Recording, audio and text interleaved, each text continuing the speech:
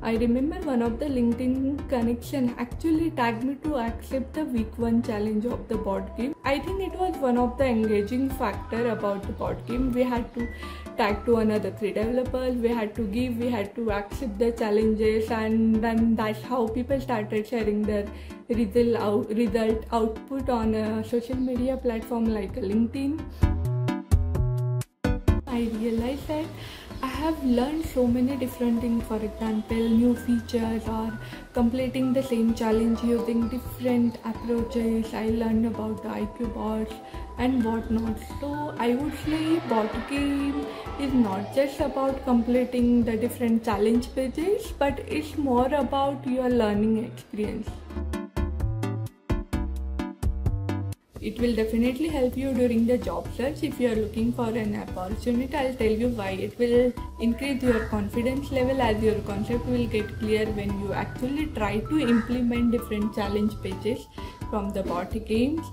And I believe the practical knowledge is more important than the theoretical. So this is the forum where you will get a chance to implement all your challenge pages, and you will get visibility on a social media platform. I remember when I was searching for a job change, I had taken the active participation in a board game. Many interviewers asked me questions on the same. So Pradnya, what is your learning from the board games? Tell me about any feature that you learn newly. And then I explained about IQ bot. To be frank, I had only theoretical knowledge about IQ bot before taking the participation in last year's board game.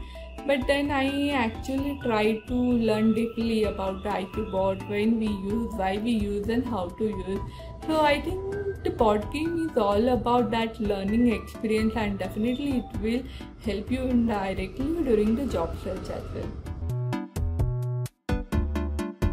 Is taking participation in this year's board game, please consider this as a great learning opportunity, even if you are experienced one or a fresher.